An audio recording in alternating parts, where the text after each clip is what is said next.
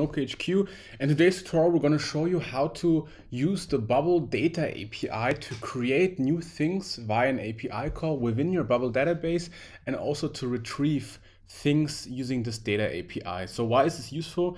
This can be very useful because it allows you basically to connect your Bubble application to any other, let's say, application or any other thing in the internet. To make it or keep it as simple as possible. But let's assume you have a landing page where users can submit their email, or they can enter some lead information because you want to have a nice and quick and good looking landing page, maybe built in Webflow or whatever it is, or any other no-code tool. You can send over data that you get via the data API, send it over to Bubble, so it's automatically in your Bubble database. The same way you can also get data from your Bubble database. So what we do a lot, we use Bubble as our backend for building actual native apps. So what we sometimes do is when we build native apps, we build the front end, we code ourselves in Swift for iOS, for example. And then we use Bubble for the actual user authentication and also for the database itself, because Bubble works quite well as a backend as well, and it's up and running really, really fast. So a lot of different use cases, again, just allowing you to get data from your Bubble app and also create data for your Bubble app from other sources, whatever these may be, other apps, other websites, other places you want to interact with your Bubble application. So what will you need? Quite simple, you will need obviously a Bubble application. And in this Bubble application, you will need some data types, or one data type we're going to work with. We're going to create a new one in a second. You'll want to head over to settings, and you want to head over to API, and you want to enable the data API. Just click got it. And we have another tutorial also for workflow APIs and background workflows. And for this tutorial, we're going to just focus on the data API. So what you will also need is Postman. And there's probably other tools you can use as well. Postman is quite nice. It's basically an API testing tool. So what we want to do, we want to test out that everything works out and see and basically simulate a third application or an external application, and to see if the connection is working with the data API. So just download Postman. You can download it for free. And in general, if you develop applications or just to develop software, I'll highly recommend using Postman or any other similar tool. So what I'm going to do, I'm going to head over to data, and let's just keep it really simple. Let's say we have a new type called product, okay? And this type called product will have a few fields. Let's say it has a name of type text, a price of type number, all right? And should we add another third field? Maybe let's use a Boolean, in stock question mark, or just in stock, okay? So quite simple, we have here in stock, name and price. And right now, let's check, our database is completely empty under all products. Keep in mind, I'm in my test application right now. So not the live database, this is the test database or the version test database. But yeah, our application is or has no products in the database, obviously, because we created the data type. So let's change this by creating a new product, but not in Bubble, not here and not via the Bubble application, but by triggering it via an API call. So we're going to head back over to settings, to API. And what you want to check here is you want to check which data type you want to expose for this API, and only just check the ones you really want to use in the API. So don't just check all of them, just use the ones you really want to make a call to. So we're going to use product, okay? I recommend using this or checking this box here, use field display instead of ID for key names. This will make API calls simpler. I'm going to show you in a second what that means. And we want to generate a new API token. This will be important. You can call whatever you want. The token label basically has makes no difference. It's just for internal use. So let's just call that standard key. Okay. All right. And that's already it regarding Bubble, to be honest. The good thing is Bubble now shows us the data API root URL, okay? So it shows us basically, okay, this is the endpoint we have to call. And what is really important here to keep in mind, there's basically two types of endpoints. One with this version test included, and this will make changes to and interact with the version test database. If you remove this, everything will stay the same, except you will interact with your live database. Very important to note that. And you will probably want to test with this endpoint. And then once you're ready to go to your live application, you want to remove just this part here, version test, and / and you should be good to go. But we're going to just copy that, all right?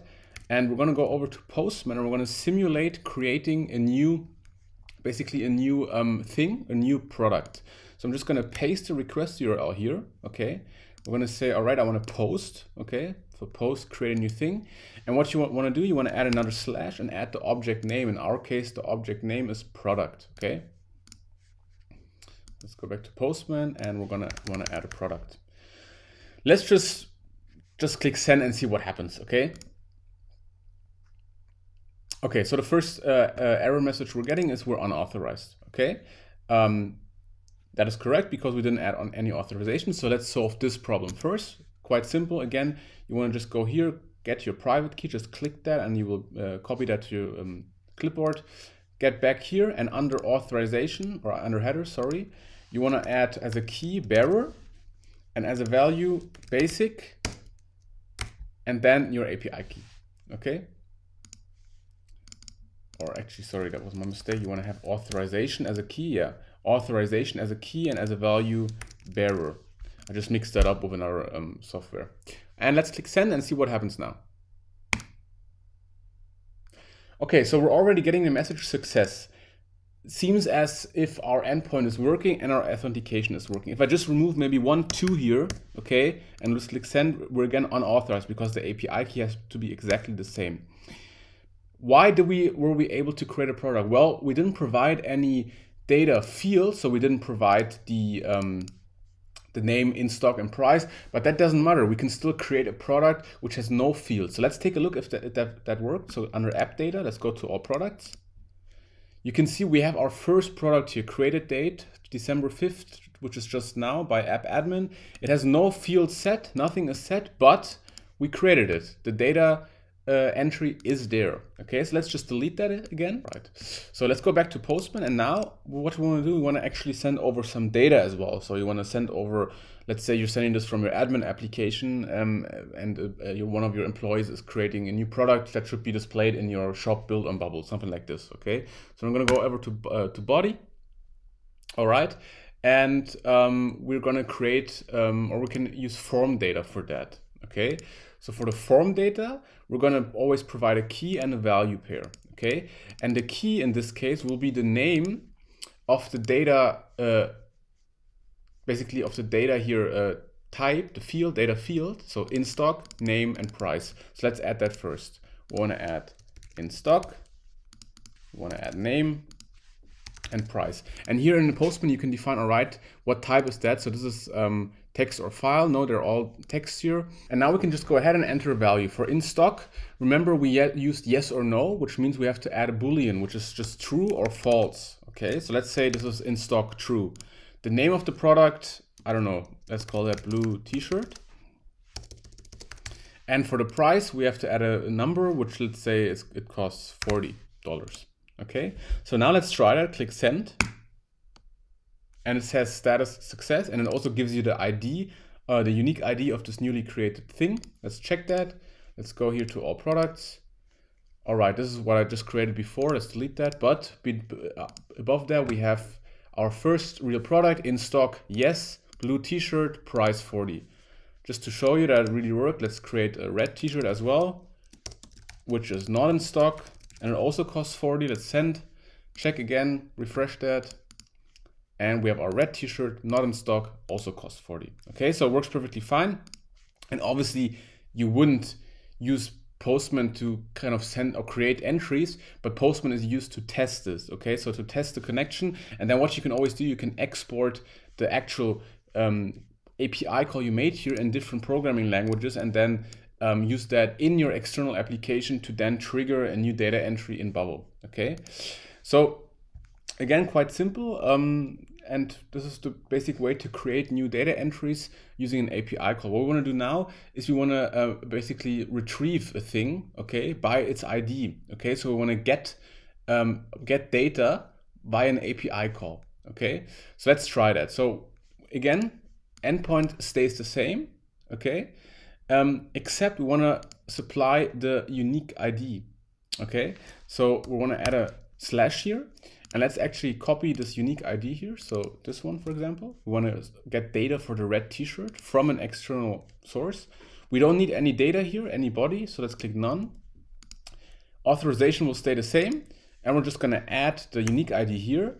And we're going to change post to get because we're getting data. Let's try that.